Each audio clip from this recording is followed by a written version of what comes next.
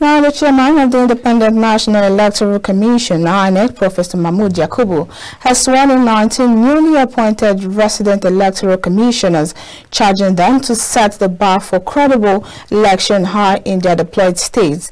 The chairman of INEC, Mahmood Yakubu, made this known at the swearing-in of the new resident electoral commissioners held at the INEC headquarters in Abuja on Thursday. At the swearing-in ceremony of the new resident electoral commissioner, the chairman, INEC Professor Mahmood Yakubu, stated that the new REC will be deployed in 19 states in line with the commission's policy, adding that out of the 19 new appointed REC, 5 of them are renewal nominees, while the remaining 15 are French appointment REC members. The task ahead of us is not easy, but we must never disappoint Nigerians.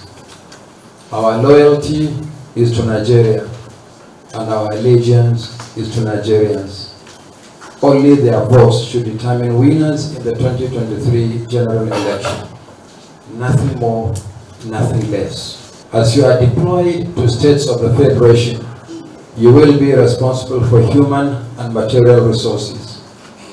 Work with the staff and be guided by the provisions of the law and our various regulations and guidelines. He, however, urged them to demonstrate transparency, impartiality, courage, and balanced interaction with all stakeholders in the state.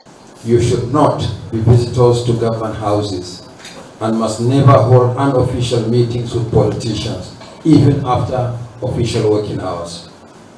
All matters pertaining to official responsibilities should be conducted in the office, attended by the relevant staff, and properly documented. This is your best protection against mischief.